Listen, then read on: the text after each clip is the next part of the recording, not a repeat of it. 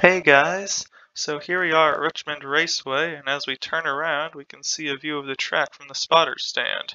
The first thing we notice is there's a big press box to our left, and there's a lot of stands that surround the track.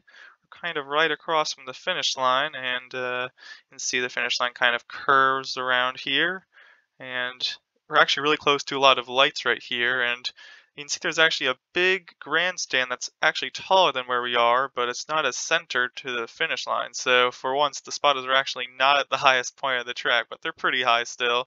Then back here, so once again, coming back from the other side, you can see how the light's blocking just a bit of our view from turn one, but you can still see the cars go through there and see the red and white walls in the backstretch, as well as all the stands back there. And again, as we're going back through 2, 3, and 4, as it's a long curving corner and it's only 3/4 of a track, you can see basically all of that pretty well. So thanks for watching and hope you enjoyed.